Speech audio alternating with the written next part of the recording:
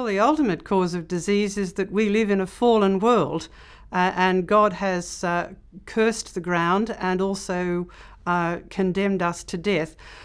In terms of the physical causes, some diseases are caused by mutations. Now, sometimes we're born with those, and some of them are mutations, that's changes in our genetic information that we acquire during our life.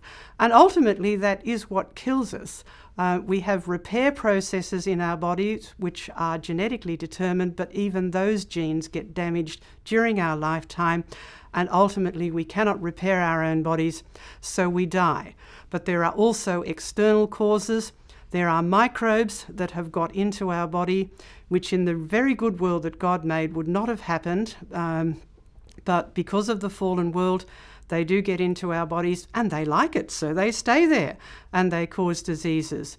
There are other external causes like chemicals in the environment, and of course we must never forget the things that human beings do to each other with violence and disease and oppression, and because mental illnesses are just as real as physical illnesses, and the state of the mind is going to affect the state of the body. So stress and fear and all the anxiety that comes from living in a fallen world is also going to affect the body. So there are multiplicity of causes, but they're all due to the fact that we disobeyed God, and God judged us and judged the whole world. So it's part of the creation groaning.